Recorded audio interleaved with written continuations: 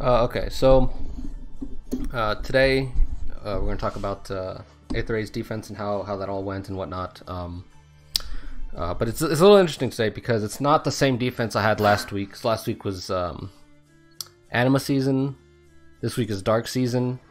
I do intend on running the same defense for both seasons eventually.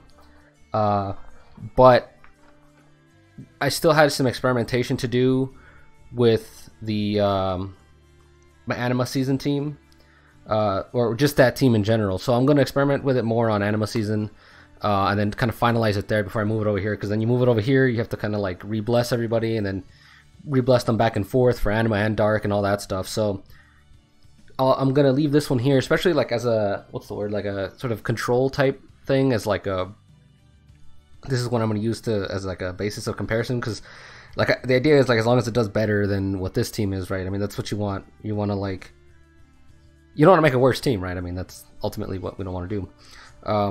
So yeah, so today we're gonna go over. This is the old defense I had. It was basically mirrored in my on both sides, except for certain Anima or Astra here, or Anima or Dark Mythics, whatever is on defense mythics and all that. But yeah, so and today's also the server reset, so I'm gonna film the Aether Raid's offense later. I'm not sure if I'll be able to make it, but we'll calculate that later. But let's go take a look here. No, not rank, defense.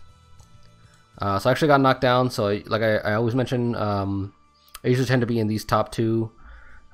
Even with the losses last season, I think I was in these top two.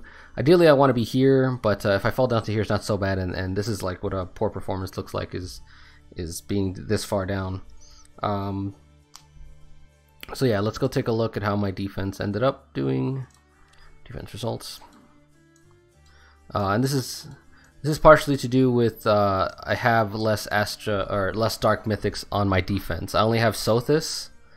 I'll have Sothis on here. The other one has both Duma and Mirabilis. Yeah, so I lose a lot less lift when I end up losing, and here there's not as much of a cushion. What else? Yeah, I guess that's it, man. Let's just get in here, take a look at what went wrong, what I'm trying to rectify with my other team, if it might be able to solve some of this stuff. This one might be a little shorter than the first one, because like, I've talked about a few things. I'll try not to repeat so much going forward from these. Of course, whether I repeat stuff or not kind of depends on the game, and this is a situation where it is sort of, it's out of my control, because as you can see here, Bike is once again reappearing here, and this comes from just anything, right? Like the fact that I don't have much of a Bike counter on my team, because like even this guy, I think he got a success on my team. And he doesn't even have like a merged Bike. It's not even like a +1 or anything. So for those of you out there who are looking at learning, I mean, this is also like partially giving people some information about the flyer ball and what comes along with it and how it performs and what you might want to patch up. But it's also like, why not learn from people on offense as well? Like learn what attacks me, how they attack me. For you on offense, what you want to, how exactly you want to take apart this team or other flyer balls like it. But again, like I said, this one's a little weaker. Certain elements are the same. I'm missing a few things though. But yeah, so let's take a look here, see where this, see how this ends up playing out. Let's see, we got this. Ouch Pouch is very interesting. Let's push play here. Yeah, so this is basically, this team isn't very, like I said, this team isn't very strong, period. But in terms of like how to make it even easier, is standing right here is usually a good thing, because she will come all the way down here. It's kind of the same problem that my other flyer ball has, is like standing here, but in this case it's like one further down, which makes you even safer, because you can kind of just chill down here, and she gets out of position, and then everybody else just kind of falls apart. So that's basically what ends up happening.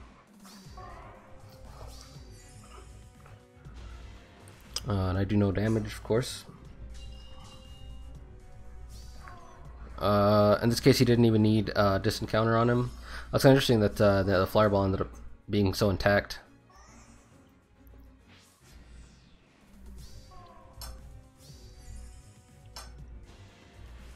Of course, no damage.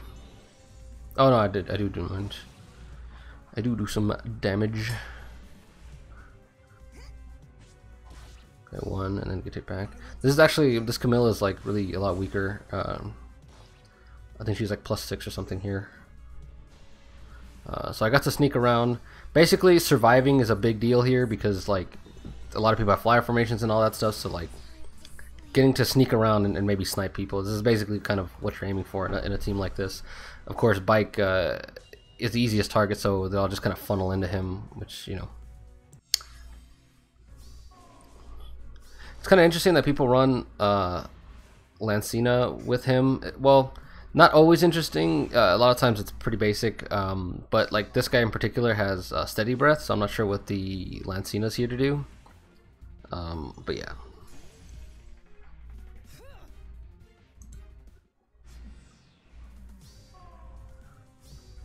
So let's see. Oh, I feel like I should probably turn off animations for this. Let's go see. So I'll have to remember to leave them on for offense, but I think we can drop them for defense, considering we have so many defenses to go through. And yeah.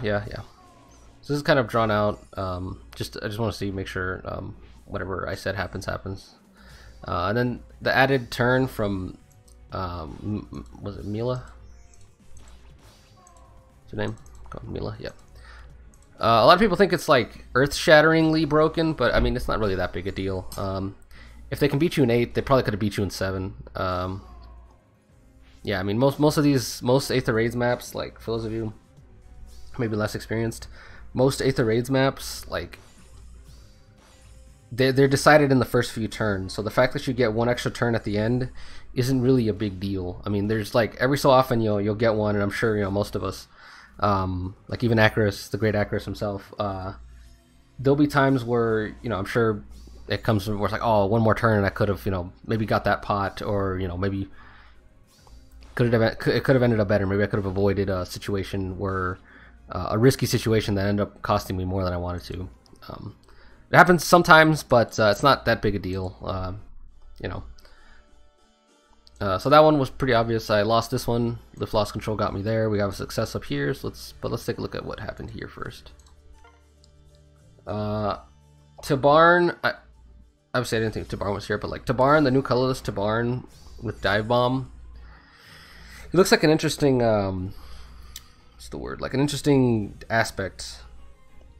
Interesting new introduction to the Gale Force comp. Do I think he's gonna be like? The problem is with Gale Force is you're kind of banking on PvEing, right? Like you're here to do as much as you can in your turn, so that's when it's their turn, they're crippled, and you basically made out on top. So you're playing the game without having to worry about having to play the game essentially. So you do everything on your turn, and then by their turn, they're so crippled that like you're basically just free to roam and do whatever you want. So in that sense, I mean that's kind of what Gale Forcers want to do. And there's a lot of Gale Forcers that can do it, and they do it in different ways, and things like that. And that's all fine. That's all well and good. But I think when you have to ask yourself what the Gale Force is trying to achieve, Legendary Leaf just does that probably better than anyone else. He's got immense damage. He can take multiple turns. Yeah, I mean, especially with Light Season, you can run 2 Dancers plus whatever other supports you want to run, because you can run 2 Peonies if you want. So yeah, that's not to mention they also help patch up his speed, which, I mean, you're not gonna be quadding people very often. I don't even know if the boat lets you quad. I'm not entirely sure. But he's got low speed, right? And you can kind of patch that up, so like, help guarantee certain kills better than normal. You're never gonna make him fast, but certainly, you wouldn't mind some extra speed, the possibility of a quad. Okay, so yeah, that's this week, or that's this team here is not what the other one, but it seems to, it's probably gonna follow the same pattern of the Bike team. Just have Chaos Ike here instead. Let's go see. Let me go quiet this thing down.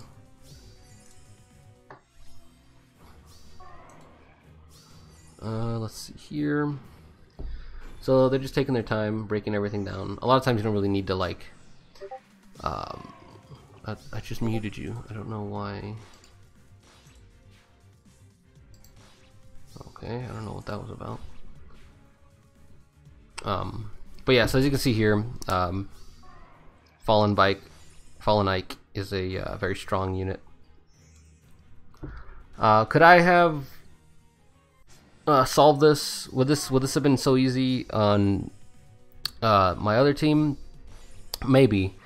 That lantern position, or this position here, is moved for that specific reason, because I realized that people could just like stand here, bait some people out, like with a good, because like you can bait out her and she doesn't do a whole lot of damage unless you're fighting a tank. But I haven't been running into very many tank teams, armor teams or whatever. And then you have like these people won't get baited down here. But yeah, so I mean, I feel like maybe what's it called? My other team would have done a lot better in this scenario, so I don't think I would have lost to this one necessarily. Just because nothing interesting happened here, right? He just moved Ike around, and Ike is like a worse bike, I think anyway. He's decent, but I do think Bike's immortality basically makes him a lot more useful. So we lost these two, fairly predictable. I think this one, like I said, the other team probably can't handle this because it's Bike. But I think with some changes, maybe Choose Your Legends 4, some flying unit comes out that's decent for bite killing or something like that. You know, so that's yet to be determined. This one I probably would have had an easier time, despite having 2 greens on my team, just because Pala would have had better positioning, I think. So we won here. Let's see what happened. Usually end up losing. Yeah, so like this here looks like there's no real strategy or anything going on here. The bonus units here for seemingly the sake of being a bonus unit. She's here, second dancer. It's interesting that people run a second dancer. So he put 2 in here, or he or she put 2 peonies in here. They're missing a second light unit. So you'd think instead of running Azura, you just run a +1 peony and then another peony. But that's not the case. So this person, like, just by looking at like what's going on down here, you can kind of see this person's not very experienced, or maybe they just don't care about what's going on. So Witchy Wand here, I think that's what she has. No, it's just not. That's not that one. That's a different one. What does she have? A Rare Blade. This is a very interesting build. So yeah, I mean, you can kind of. This seems pretty predictable as to why this turned out the way it did. So as you can see, with this team and a lot of other teams, you end up winning not out of like team build construction or anything like that. You kind of just sort of end up winning because like you fight against people who weren't really prepared, and this person just left after this. So I mean, they didn't have any more dances left, and this person couldn't have like repositioned her. Gig Excalibur. I wanted to make a Nino, but I didn't have the resources or time or like just anything. But yeah, so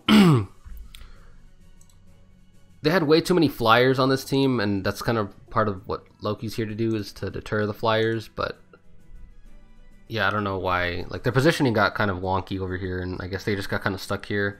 You could have just put her there and then danced her off or something. But yeah, so that's that. That one sort of ended before it really started, so let's take a look at this one. So 2 foes were defeated here, and they just ended up quitting. Let's see what's going on here. So it looks to me like maybe New Year's Alphons is the strategy here. Wind Sweep. Dude, I need a Wind Sweep for Byleth. I don't have Byleth either, but when I get her, I'm gonna need that Wind Sweep.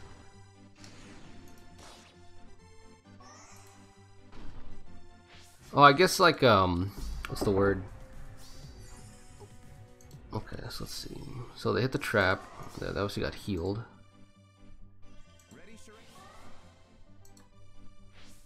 I don't know. Let's go see what that does. What does this do? Oh, okay. Yeah, that's fine, I guess.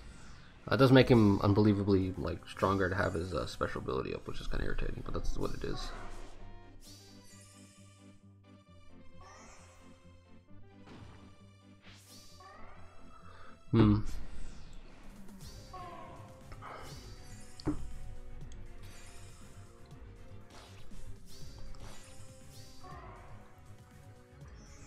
Okay. So you took that. We took that one. So basically, the only times I've won are off of, or not necessarily won, but like helped or basically done anything was Micaiah hitting that person there, and then earlier in the week I fought that other person who Micaiah also sniped their peony.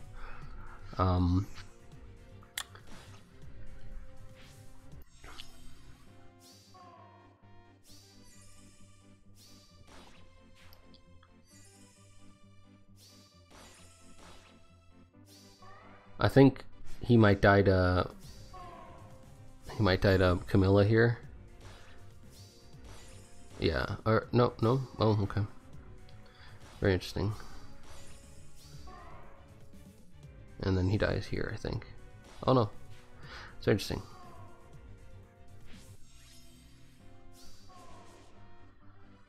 I think around here he probably gives up somewhere. Yeah, it's not really worth it. So that one was one kind of with leaning heavily on the New Year's Alphons, and I think my green heavy team probably would have dissuaded that. But it's important to realize, right, to a lot of you out there, when you're at the higher levels, and I'm not saying I'm like the super high levels, but like if you want to get higher level, which, you know, you'd have to remember that you're like talking about being better than me, right? And hopefully we all sort of, I mean, I'd like to be better than me tomorrow, right? Or week after week is be better. But anyway, the point being that when you're trying to get to higher levels, which, like I said, is at least where I'm at and higher, right? Just because, like, if you look and you see that you may have lost to something or you may have beat something, a team, does not mean that that would have been a victory. Let's see. What's going on here? Which one was I at here? It's this one here. Like for me, right? So it's like I can consider like having two different teams and having like, you know, your theory crafting. It's like, oh, I need to improve this, I need to improve that, I need to improve this other stuff. You know, that theory crafting is important, but a lot of times you have to realize that in the higher tiers, people have multiple strategies and multiple teams ready. Like if you guys see my AR offense stuff, I always use the same thing. It's just a bunch of variations of my Boki CC count, CC Vantage strat. Or my Astra team is just, I mean, there's not even multiple different versions. It's just the Felicia one. So me who's on like the lower end of what you might consider the higher tiers, my strategy, my roster is kind of limited. But like I said, if you're trying to break into higher tiers, I'm not saying, you know, oh, you know, you should really assume that everyone up there has all the strategies forever to counter everything. Not necessarily. But it's always important to realize that they're gonna have more than one type of team, more than one type of approach, and the idea that like, oh, if I had this thing here, it would have solved that, or I wouldn't have to worry about it. Those are rarely ever going to be. That's rarely ever going to be true because, like I said, they're going to have multiple teams, multiple ways to approach you, and if you lost to this, like I lost to that, or I beat that team there. Out of, you know, maybe some mistakes were made or whatnot, but like that's only because of what he was encouraged to bring. If maybe I had my other green team, he would have probably brought a different team, and maybe RNG would have been more in his favor in that sense, and maybe he would have won that. But yeah, so that's basically the main thing I want to stress there, is the idea that like when you're thinking about improving or when you're thinking about changing stuff on your like defense teams, or you know, you're comparing two different defense teams like I am now, or you're comparing yours to mine and things like that, it's important to realize that it's really hard to do that because of how many options people actually have in this game, which is, you know, it's a good thing and a bad thing. Like it's a good thing when you're playing, right, that you have a lot of these ways to play the game, and it's kind of annoying to have to like to face them all, right? Because you can't really account for everything. So there's certain losses you're probably going to just have to take, and it's about sort of reducing chances of being beaten, basically. Because it's never, the chances of being beaten are never zero, right? So our job is to minimize it, basically. So let's take a look here. Replay. I got one defeat, but I still failed. Wait, did we see this one already? Oh no, we didn't. Okay.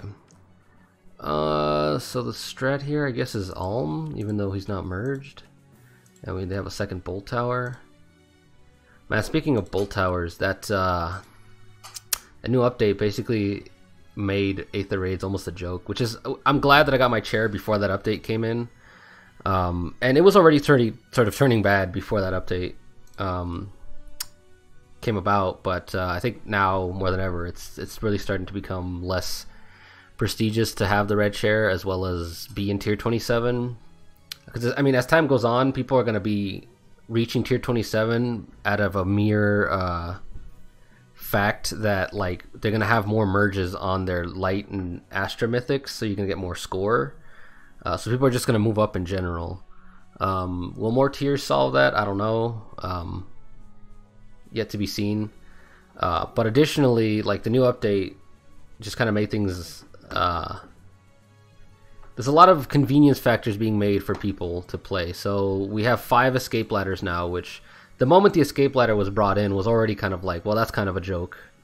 And then now, not only that, but the Bolt Tower can be boosted to deal 40 damage. And as you can see, there are only, one unit that's above 50. And, if you look at my other ones, they're also all very, very low in terms of, or not super low, but like 40 damage basically means that everybody is now in one-shot potential. Even if it's not 1 HP, they're all in one-shot potential. So, I mean, for those of us anyway, I have mine. For those of us who thought it would be a good idea to invest in Kronia, it looks like those are paying off in massive dividends, I'd say. But yeah, so anyway, that's sort of rambling on about that stuff. But yeah, so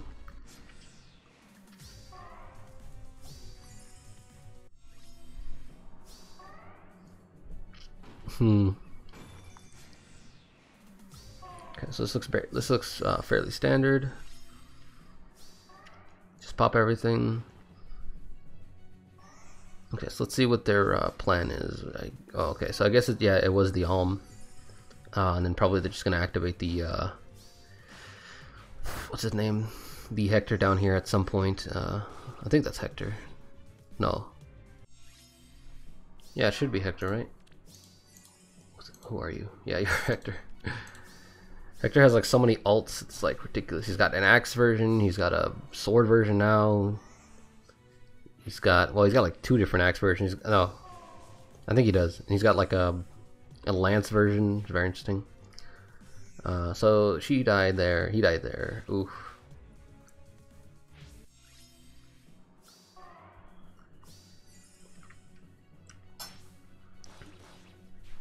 Okay.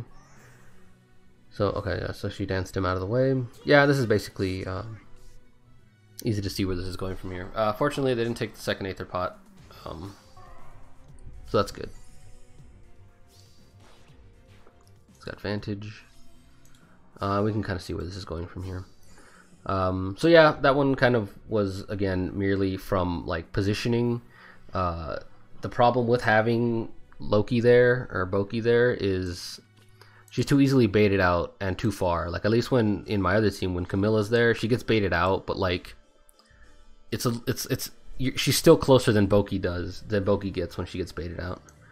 So there's like a little bit of time it takes to retreat and all that stuff. So let's take a look at what happened here.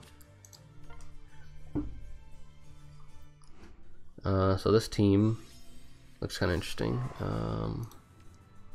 Byleth with the wind sweep, very good.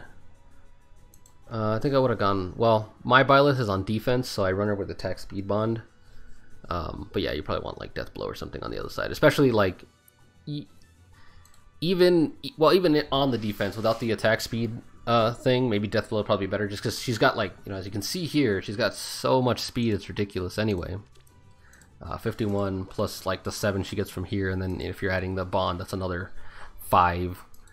So speed's not wholly that useful on her once you're overcapping on speed, basically is what the point is there. But yeah, so what is going on here? So plus 10, distant counter, vantage, special spiral,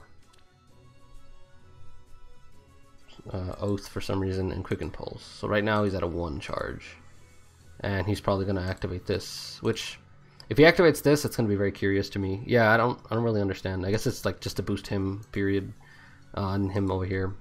So yeah, let's just go see. I mean, I assume it's just going to be this. Yeah, exactly what I thought it was going to be. Let's take a look and see what happens.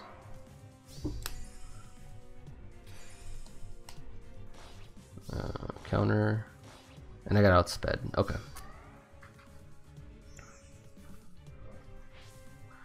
Yeah. So, I mean, that's one of the things with the flyer ball that's inherent to its like design. We don't have calves, so there are certain comps, like I'm sure you've all run into them, where there's certain comps where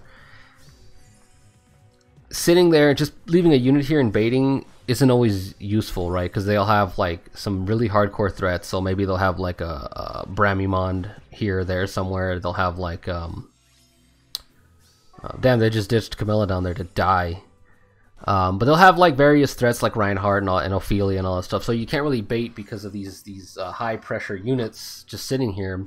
But with the flyer ball, that's one of the easiest strategies to get around it, right? You just sit there and bait, because the flyer ball's greatest strength is the fact that they are in fact a flyer ball. They just kind of stick together. While, like I said, while it's hard, like this team right here is especially prone to it, just because this team here specifically is prone to it just because I have the Boki up front, so she can, she gets out of position a lot easier than Camilla does. But in general, I think as we saw, if you're not really keeping an eye on your Camilla or your anchor position there, they can get baited out anyway. Not as bad, mind you, like I said, but it can happen. So that's going to be one of your easiest ways to counter a flyer ball, is baiting. Let's take a look at this one here. Yeah, so this is again, so here we go. This is another bike. This one is +3 merged, QR, no C disrupt. And that was the other one. I had forgotten about that one. But the what's her name? The Cav, Veronica, especially she's getting refine, which makes me shudder to think what kind of refine Veronica could get. Like, especially after, Bike's refine and like Lancina's refine. I mean, we're heading into scary times, basically. And I think, like, partially to me, it's like this. I'll see there, I got level 5 times. It's already in full effect. But basically, to me, the escape ladder just seems like a really band-aid solution. Like, they can start introducing more like, I'm not gonna say overpowered again, but like more just stronger things in general. And then, as you're facing these things, you can just escape ladder one more time. It kind of reminds me of like League of Legends or Paladins, or Smite. I don't watch a whole lot of League of Legends, but I watch Smite and Paladins a lot. The picks and bans, while I mean, that's probably one of my favorite parts to watch in Smite and Paladins, boringly enough, is watching the picks and bans and see how the teams are constructed around each other. And I just like watching that. I have no idea why, but oof. Oh, did he? Wait a minute. Yeah, that's kind of weird. But yeah, so like I said, that's one of my favorite parts to watch. But I think to a large degree, the banning portion, while it has, it's like I said, it's interesting to watch, and I wouldn't want to watch it without it. But I think the ban portion ends up being very band-aidy for hero balancing. I think no matter what MOBA you're playing or what hero shooter you're playing, there'll be people complaining about overpowered units and stuff like that always. And I think that while necessary, I do think that it is a sort of a band-aid solution, because it's like you can't complain about a character being broken if you never see him in the SPL or in the pro leagues or whatever. It's like, of course, you always point out like, oh well, they're banned because they're broken, and you can kind of point that out a lot, right? But let's go take a look at this victory I had here, which is kind of weird. Annette. So I'm assuming Annette. What's her name? No, Hilda. I don't know. Who's Annette? I forgot who Annette was. She has the... Okay, I don't know. I have no idea what's going on here. It's an interesting go-to, I guess. But yeah, like I said, while I think the ban and pick phase is necessary, I do think it's interesting. Mainly just because, like, it's hard to point out a character's strength. Now, every so often they get through, and then we all get to see it. But it's kind of an easy way to quell like people's complaints of it. Because imagine having to see a really broken character in every single game you play. That would obviously get you more vocal as to the nature of the character's balancing status or state of balance. That would obviously get you more like riled up and more like interested in getting something done about this than if you don't see it that often. So out of sight, out of mind. I think that's kind of what the ban phase kind of does a little bit, is like you can ban it so people end up being less vocal about it, and it's just sort of a way to appease people. I think so anyway. I guess back to this before it kind of ends. It's kind of obvious what happened here. This is why I decided not to like stop and start talking about it, is because this team didn't have a strategy going in. There was no like, they just kind of went in here and threw some units at it and see what would happen, and obviously nothing very good happened. Yeah, there's that.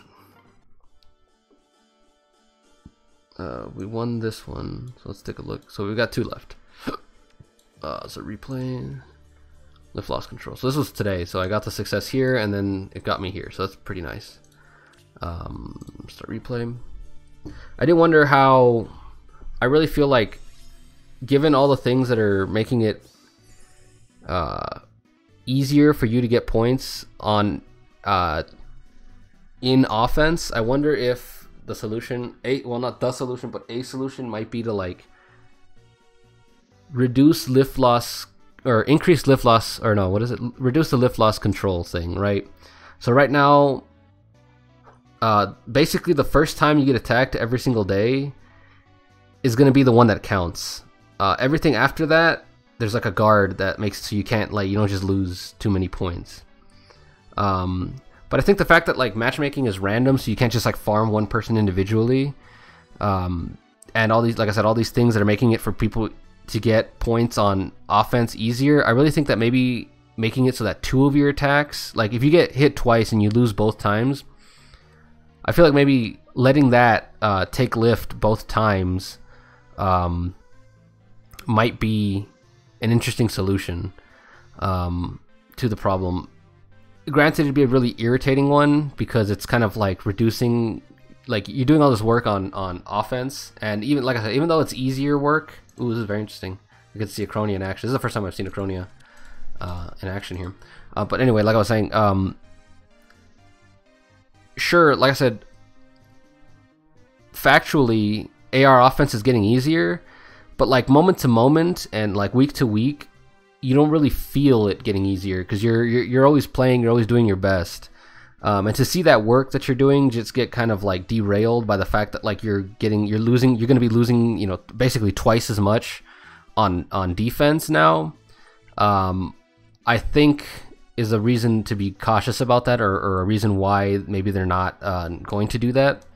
That's just a thought. Like I said, it would make it like, what I'm looking at here is, for one, it would make Aether defenses a lot, well, not more important, but like a lot more important now, because while they're important now, like I said, the lift loss control thing kind of makes it like 50-50 in terms of relevance, considering it's like, oh, you're just going to get attacked once, and half the time people, like, you take out one unit, like, your team just has to take out one unit, and then people will just leave, right?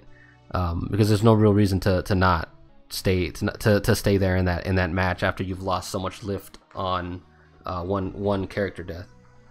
But anyway, I don't know. That's just what I was thinking in that sense. But yeah, so let's take a look at this Chronia. I'm actually kind of excited. I want to see what a fully built Chronia looks like in action. Mine is +8. I can get the +10 on her, but I'm kind of lazy just because I don't have close counter or special spiral, which is kind of necessary on her. But yeah, I mean, the close counter obviously is very necessary. The special spiral is nice to have. Whether it's necessary is, will be up to you. And then, yeah, you gotta take out the healing tower and you're golden at that point. Yep. So that's exactly how you play this.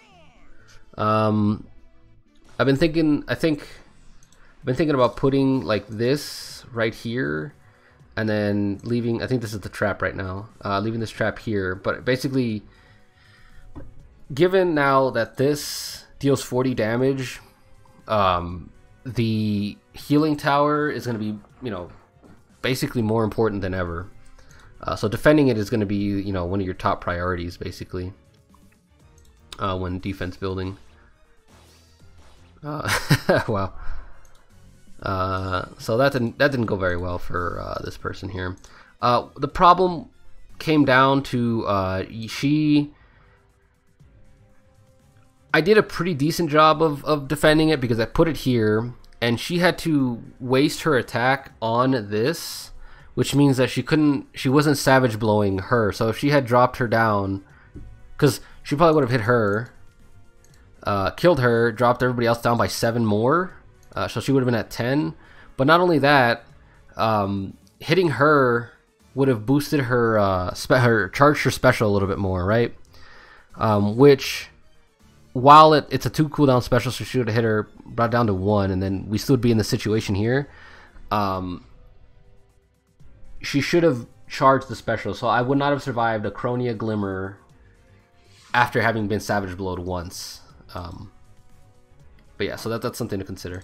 Also, like, I think, as we've seen on the other one, I've changed this to Hardy Bearing, which should help me there too. Yeah,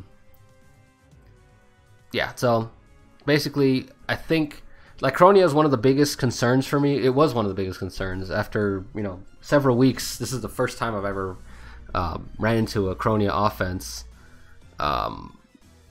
So yeah, so I mean, either maybe I'm doing a good enough job of covering my bases in terms of the Chronia offense, or they're just not as common as I led myself to believe, basically.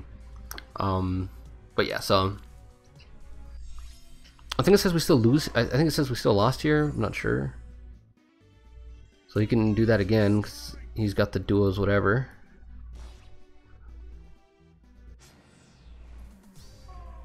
So it looks like we still lose here,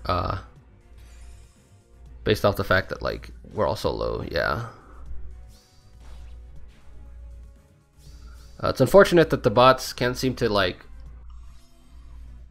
the AI can't seem to think a couple steps ahead, because ideally, like, if I was in that situation, right, I probably would have put, like, Camilla here and then had what's her name, Pala, like, teleport here and then just, like, quad him to death or something. But it is what it is.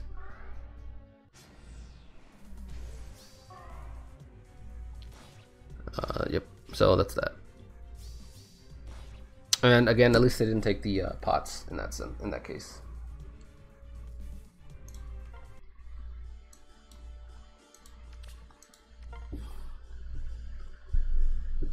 And the last one. Okay. So yeah, so that last one, I mean, it probably would have been handled just as the same with my other team. Yeah, I mean, it probably would have been handled just equally as effectively with my other team. Again, like, I could have won that one off of the fact that they looked at my team and thought maybe Chronia would have been good. The other team might have dissuaded Chronia and then brought something else, and maybe RNG would have tipped over for them a little bit, and then maybe they would have been more successful. I mean, they ended up winning anyway, but obviously, you know, taking 2 losses like that is a huge loss in lift.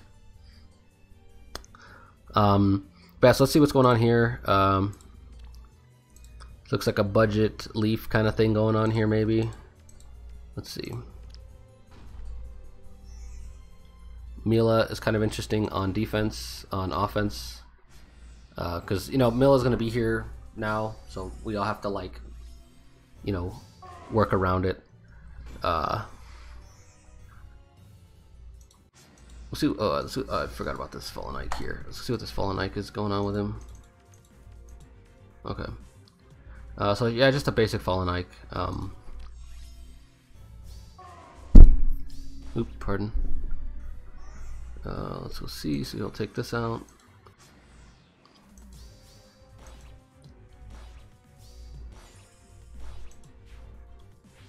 Yeah. Also, yeah, problematically, this one does not have flyer formation on her. Oh, that's okay. So yeah, I wonder. That makes me wonder now if that situation I mentioned before was not because the AI wasn't smart enough, was because she doesn't have flyer formation. So yeah, that does seem kind of interesting now. Leanne is kind of interesting. You really do want a dancer, but the fact that like Mila's here and she's targeting defense, right? Defense, yeah, defense. So she targets defense. There are dancers you can run that can well, maybe, I don't know about 100% out defense Mila, but you know, you could probably get close enough to out defense some Milas, but as people start getting more merges on them, it's going to be harder and harder. Especially, like, I'm not sure why. Yeah, I guess there's no, like, so if you're going to be sitting here with Mila just sniping the dancers, I really don't know why you wouldn't run like a Fortress Res defense or a what's the other one? Or just like a Fortress defense or anything that'll give her more defense, like visible defense. Yeah, it's very interesting to me that like you would have her for that role specifically and then not maximize her for that role. Because like especially this Mila, like some people like to like hybridize, right? Like, oh, maybe we can put like, you know, more interesting build on her and then have her do stuff, because like most of the time you're gonna be out defensing basically everyone anyway. But yeah, I don't know. It really does. It's curious to me. In any case. But yeah, so this is why, to some degree, I think 2 dancers on your team would be pretty interesting. Just because, you know, you can't isolate both dancers unless you're running like 2 Milas, in which case, I mean, it's not like it's impossible. I'm sure I'm sure some of us have seen it at some point. But yeah, I think 2 dancers might be like a pretty good way to go. You are sacrificing a lot of, like, I mean, for one, like on this, like Mirabilis running 2 dancers on Anima isn't such a big deal because those are 2 Anima defense units, right? But like on here, I have to get rid of one of my another unit to run another dancer, which is not as viable, which is what makes flyer balls on AR defense, flyer balls on light season not as good. Mirabilis really saved the flyer ball for Astra or for Anima, but yeah, like what's it called? But yeah, flyer balls out here in light season are they're a little tricky, to say the least. And yeah, so that ended about as predictably as it could have ended. So I think all in all, a bit worse for wear this season in terms of defense success. And again, it comes from, like, for one, this defense team is a lot lower. I think, and I want to kind of make a point here. I think while this defense team is weaker, it's also just like obviously weaker. Like, you can look at it and be like, oh, that's not as strong, which as we saw last time, I don't think it's too much of a stretch to say that everybody we fought last, well, I think there was 1 or 2, right? But most of the people we fought last time and ended up losing to were all bringing their A game, you know what I mean? Like, they were properly executed Leafs, you know, properly executed bikes, and properly executed baits, you know, there.